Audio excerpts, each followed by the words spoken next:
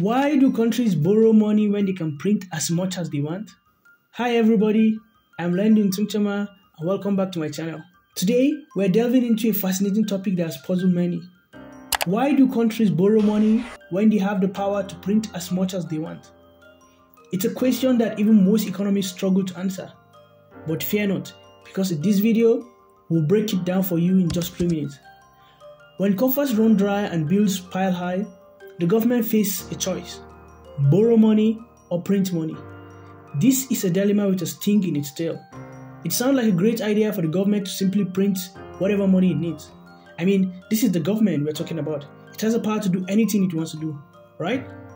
Well, not really. Printing money is not such a great idea. To understand why, we must go back to the foundation of economics: valuation and pricing. Price is the economist's way of pronouncing the value of a commodity. The price of an iPhone is an expression of the value of the phone. Since money is the apparatus through which exchange takes place, the amount of money people decide to hold at any point indicates how much value they wish to have in any liquid form. If you have 1,000 naira in your pocket, you could buy 1,000 naira worth of value. The amount of value in an economy is closely related to how much money is in the economy. The relationship is such that the more money in the economy translates to higher prices. If there were only 50 oranges and 1,000 naira total money supply in a hypothetical economy, all of the oranges in that economy will have to be given prices that do not exceed 1,000 naira when summed together. In this case, each orange will cost 20 naira. Imagine if the government prints an extra 1,000 naira.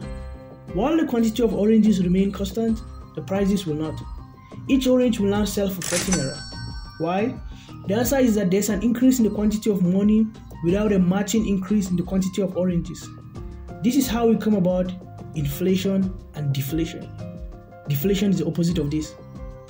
One more illustration for those who haven't understand this. Think about a balloon. If you hold a balloon and keep pumping air into it, it keeps getting bigger.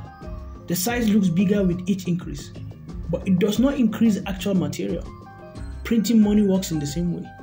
It increases the quantity of money within the economy but does not increase the materials. When the government prints money, it simply just increases the quantity of money supply. And the result will be that prices will rise, devaluing the currency in the process, and depending on the scale of the increase, it could lead to hyperinflation. That's precisely what happened in Zimbabwe. When the government of Robert Mugabe ran broke, it chose to print money rather than borrow money. The result was disastrous. Monthly inflation reached 79.6 billion%, while annual inflation reached 89.76 trillion%. The prices of goods doubled nearly every day. It got so bad that the government abandoned using the Zimbabwean dollar.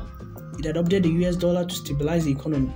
Savings became worthless, leaving people who had saved for years with nothing. Trust in government vanished. This has happened not just in Zimbabwe, but in Greece in the 1940s, in Argentina in the 1970s, in Yugoslavia in the 1990s, and as recently as 2022 in Iran. Printing money sounds like a great idea theoretically, but practically, it's a disaster that ruins economies and people's lives. Don't try this at home or anywhere. Have you learned something here? Share this with someone, and until I see you again, bye bye.